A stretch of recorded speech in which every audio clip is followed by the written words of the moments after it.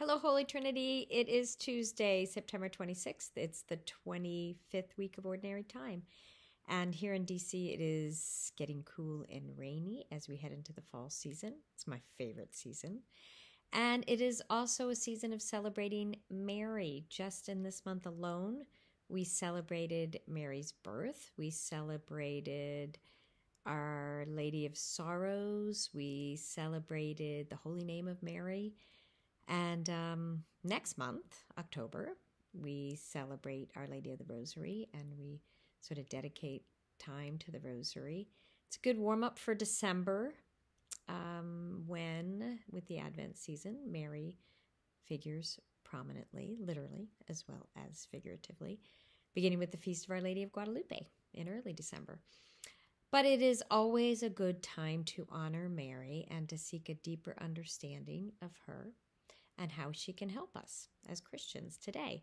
In fact, every day at Don Bosco Cristo Rey, where I teach theology, we seek the intercession of Mary, Mary, Help of Christians, to whom St. John Bosco had a special devotion.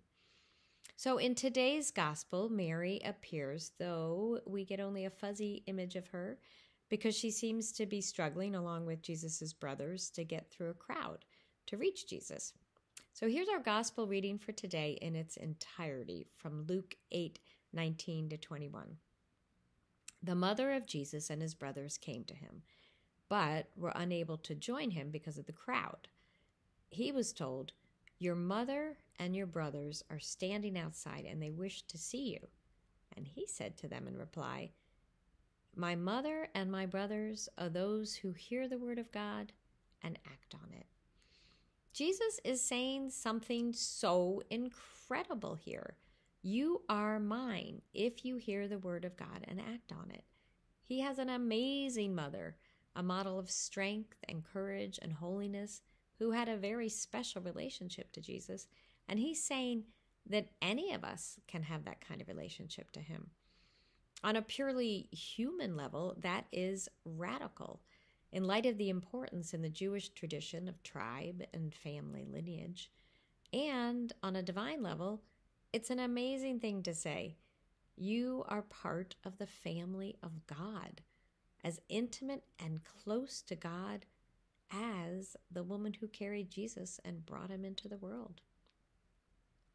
As intimate and close to God as Jesus himself. So we look to Mary as a woman who had a total dedication to God.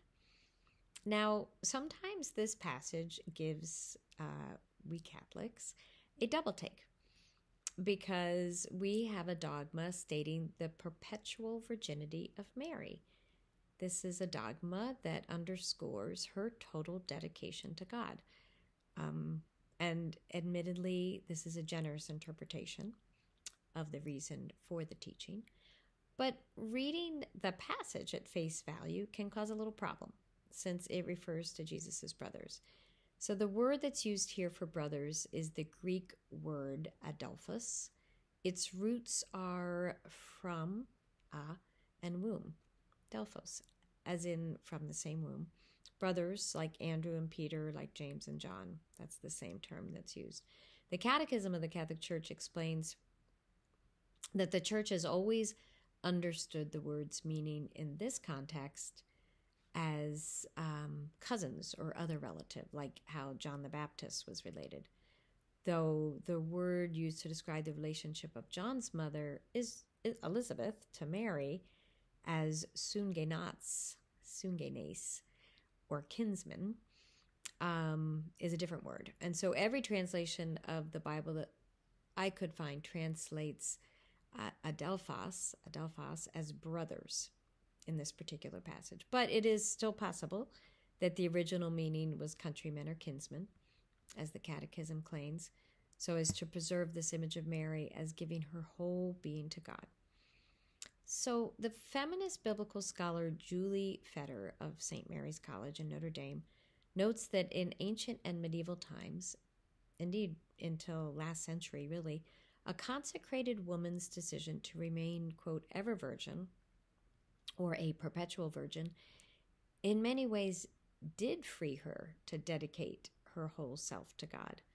This decision allowed for women to maintain an integrity rooted in her, quote, true connectedness to her own self and to God, because she was not considered the property of another person, her husband.